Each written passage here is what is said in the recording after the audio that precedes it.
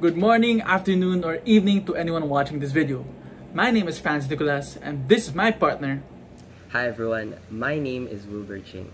Our teacher Dr. Ong gave us an assignment to talk about the phases of plaque formation. Plaque formation.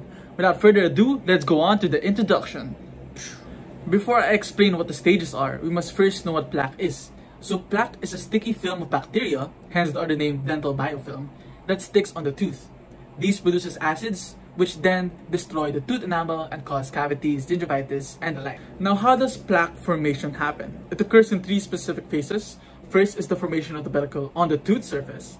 Second is the initial adhesion or attachment of bacteria. And third is the plaque maturation or colonization. The first phase, formation of pellicle. Apparently, all surfaces in the oral cavity are coated with something known as the acquired pellicle, which is a layer of organic material. So this covers the tooth, this covers the gingiva, you name it, both hard and soft tissue. So this pellicle actually contains lots and lots of molecules that function as adhesion sites or receptors for the bacteria. So like I said, the enamel is covered with pellicle. So the bacteria doesn't come in contact with the enamel directly, but comes in contact with the pellicle. So basically, there is a relationship between the pellicle and the associated microbiology. But you have to note that no biofilm can grow on a pellicle that came from a different subject. You can see this pellicle actually through transmission electron microscopy and see that it has two layers. The thick globular layer, which is easier to remove or detach, and the thin basal layer, which is very hard to remove. This is the second phase, initial adhesion, attachment of bacteria. This happens immediately after the introduction into the oral cavity. What happens is that if there are interactions between the adhesive molecules of the bacteria to the receptor sites at the salivary pellicle, it will remain associated. But only a few bacteria have this adhesin molecule. These are considered the primary colonizers, which provide new binding sites for adhesion of other bacteria. They modify the local environment in a way to be able to make other bacteria survive in the dental plaque biofilm. So where does dental plaque growth start? Here.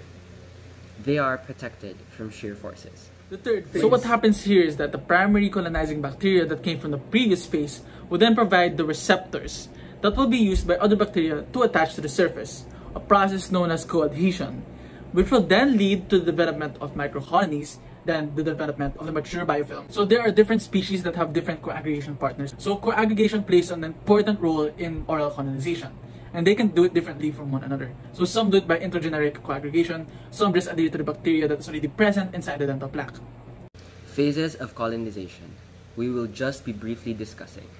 Phase 1 involves the initial transport of bacteria to the tooth surface. These are the types of transport.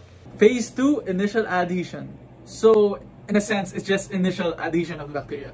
According to the book, it's actually difficult to explain how initial attachment will occur because it is affected by the environment.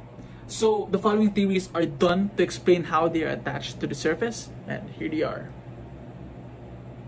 Phase 3. This is the firm anchorage between the bacteria and the surface, and it happens after the initial adhesion. Think of rough surfaces. Bacterial growth in older plaque is much more slower than in newer formed dental plaque. This is presumably because nutrients are scarce. When a single microorganism adheres to the tooth surface, it can start to multiply and slowly form a microcolony, which will then lead to a mature biofilm.